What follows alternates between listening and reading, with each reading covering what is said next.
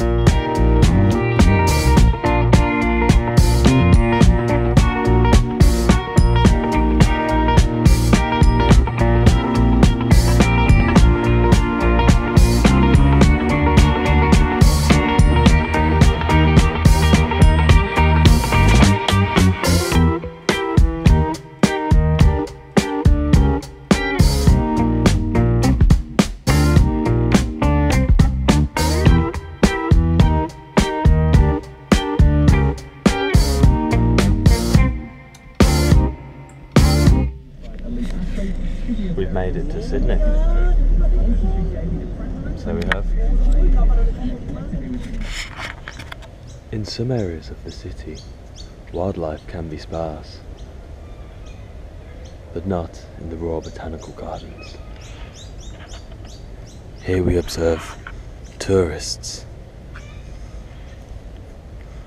One is in a late stage of his tourist development. We know this by the thermal socks and sandals combination. And the sun visors attached to the glasses, combined with a camera permanently strapped to the tourist's face. What a fascinating species.